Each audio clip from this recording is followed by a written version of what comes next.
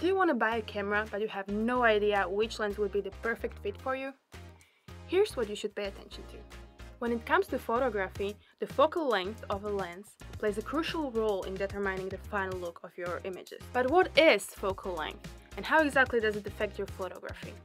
Let's take a closer look.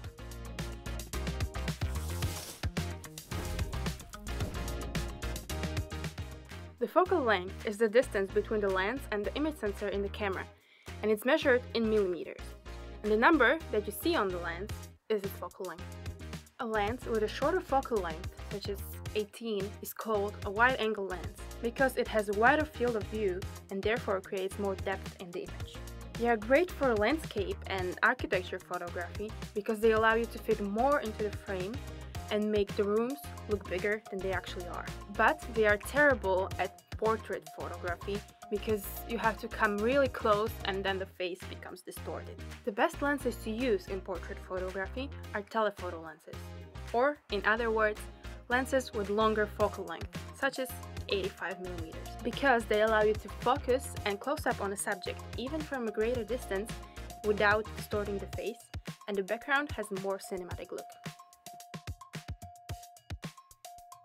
A prime lens has a fixed focal length and is great for low-light video production and achieving a shallow depth of field, where the subject is in focus and the background is blurred. These lenses have a larger range of aperture, which results in better image quality.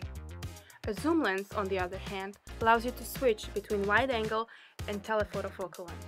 This can be useful in situations where you need to quickly change the framing of your shot without having to change lenses, and it can also be useful in a dolly zoom. A macro lens has a really long focal length, but a really flat field of focus, which means it is designed for close-up videography and capturing of the smallest details, textures, or subject. Now you know what focal length is, what it's good for, and how it will affect your footage.